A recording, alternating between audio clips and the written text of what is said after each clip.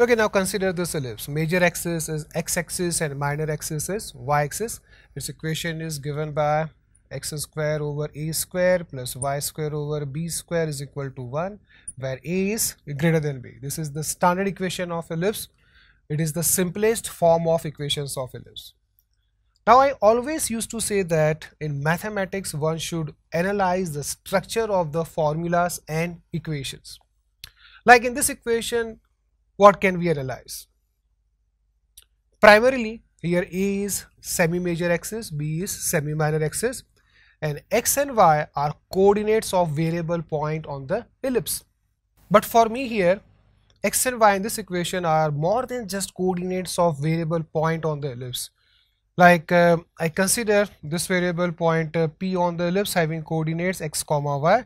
From point P I draw perpendiculars on axis of the ellipse. This is point M and this is point N. Distance PM is modulus of y, distance Pn is modulus of x. I am using modulus sign. The reason is this point may be in any quadrant on the ellipse, but distances are always positive. So here in this equation, I can replace x square by square of mod x. This is equal to square of distance Pn, where Pn is distance of variable point P on the ellipse from its minor axis. Okay? And I can replace y square by square of modulus of y. This is equal to square of distance Pm. Here Pm is distance of variable point P on the ellipse from its major axis. So this equation changes to this one. Distance Pn square divided by a square plus distance Pm square divided by b square. This is equal to 1. So here we have given this new look to this standard equation of ellipse. इस equation के through हम इस equation को ये बता रहे हैं कि भाई x आप सिर्फ x नहीं है, आप इलिप्स के वेरिएबल पॉइंट का माइनर एक्सिस से डिस्टेंस है, एंड y को बता रहे हैं कि आप वेरिएबल पॉइंट p का मेजर एक्सिस से डिस्टेंस है. ठीक है, तो हमने x एंड y को एक आइडेंटिटी दिया यहाँ पे. So now how you read this equation from its structural point of view. Ellipse के इक्वेशन का स्ट्रक्चर को ध्यान में रखते हुए आप इसको कैसे रीड करेंगे. Equation is square of distance of variable point p from minor axis of ellipse divided by square of major axis or square of length of major axis, okay, plus square of distance of variable point p from its major axis divided by square of its minor axis. Here minor axis means length of minor axis. This sum is equal to 1. Now let's see how this structural equation helps to find the equation of ellipse when its axes are not coordinate axis. जब ellipse के axis coordinate axis नहीं होंगे तो उसका equation कैसे निकालेंगे, ये हमें हेल्प करेगा. Like suppose major axis is now 3x minus 4y plus 1 is equal to 0 and minor axis is 4x plus 3y minus 7 is equal to 0. This is center of ellipse C.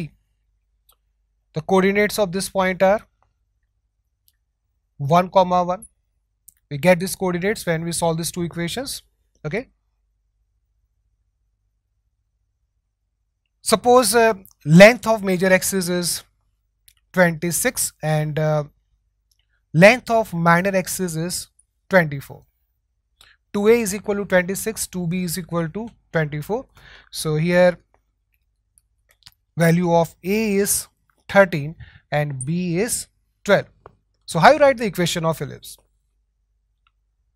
Here Pn is distance of variable point from its minor axis. Okay. So how you write distance of p from this line? Distance is modulus of 4x plus 3y minus 7 divided by 5. Okay. Square of this distance divided by a square, that is 169, plus Pm is distance of variable point p from major axis This is modulus of 3x minus 4y plus 1 divided by 5. We have square of this upon b square. Value of b is 12. So here we have 144. This is equal to 1.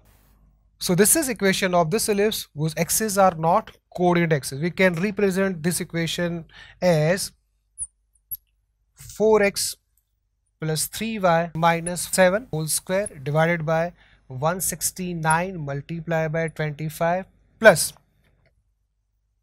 3x minus 4y plus 1 whole square divided by 144 multiplied by 25. This is equal to 1. इस तरह से लिखने का reason ये है कि suppose आपको ये इलिप्स का इक्वेशन गिवन है और आपको उसके major axis and minor axis निकालने के लिए कहा जाता है, तो जनरली स्टूडेंट्स क्या करते हैं, इसको ए स्क्वायर मान लेते हैं, इसको बी स्क्वायर मान लेते हैं, but this is wrong. We should convert this equation two this form. Distance form में कन्वर्ट करेंगे, P N and P M distance के फॉर्म में. तो उस केस में ए स्क्वायर का वैल्यू क्या हो जाएगा यहाँ पे 169 एंड बी स्क्वायर का वैल्यू हो जाएगा 144. We convert this equation two this form, distance form. In that case, the value of a square is 169 and b square is 144. Now let's get the coordinates of foci of this ellipse. Foci are at distance AE from the center. For this ellipse, we have a square E square is equal to a square minus b square. This is equal to the value of a is 13 and b is 12. So we have 169 minus 144. This is equal to 25. So the value of AE is 5. So foci are at distance 5 units from the center. On this line, the slope of this line is tan theta is equal to 3 upon 4, where theta is inclination of this line with positive x-axis. So how we get the coordinates of foci? कौन से concept से लाएंगे coordinates foci के? We can use parametric form of straight line. Like coordinates of points which are at distance 5 units from point 1 comma 1 on this line are given by 1 plus minus 5 multiplied by cos theta, comma 1 plus minus 5 multiplied by sin theta. Here the value of tan theta is 3 upon 4. So cos theta is 4 upon 5 and sin theta is 3 upon 5. Put these values here. We get coordinates 1 plus minus 4, comma 1 plus minus 3. So coordinates of foci are 5, comma 4 and minus 3, comma minus 2. So we got the foci. Okay, how we get coordinates of extremities of major axis or vertices of ellipse? Vertices lie at distance a from the center. The value of a is here 13. So in this formula, we replace here 5 by 13. तो हमें vertices के coordinates मिल जाएंगे. Now how we get coordinates of extremities of minor axis? Minor axis के जो end points है, उसके coordinates कैसे निकालेंगे? These points lie at distance b units from the center of the ellipse. Here the value of b is 12. So extremities of minor axis lie at distance 12 units from point C, center of the ellipse, on this line, whose slope is tan theta is equal to minus 4 upon 3. So coordinates are given by parametric form of straight line like this: 1 plus minus 12 multiplied by cos theta, comma 1 plus minus 12 multiplied by sin theta. Here value of cos theta is minus 3 upon 5 and sin theta is 4 upon 5. Using this slope, tan theta is equal to minus 4 upon 3.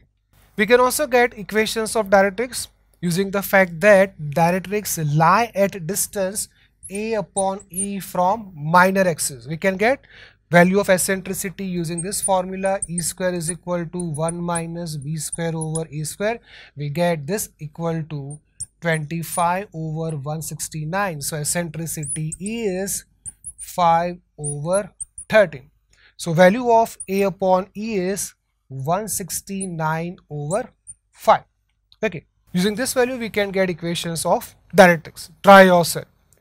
So hope you got how to get the equation of ellipse where its axes are not coordinate axes using this structural equation. तो देखो equation को analyse करना कितना important होता है, हमें यहाँ पे कितनी बड़ी हेल्प मिल रही है.